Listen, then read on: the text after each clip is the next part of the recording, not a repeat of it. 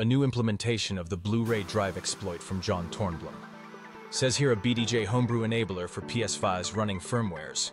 Now the reason why it is in fact using the older IPv6 kernel exploit, not the new UMTX kernel exploit that works from all the way up to. So this is just an evolution on the BDJ exploit that we've had with this kernel exploit for some time.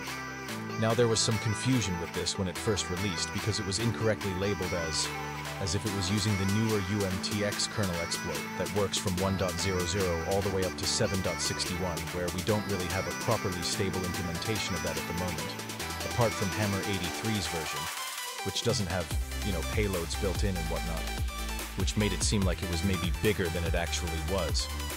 But no, it's always used the older IPVS kernel exploit, as evidenced by the 3.0 to 4.51 being supported.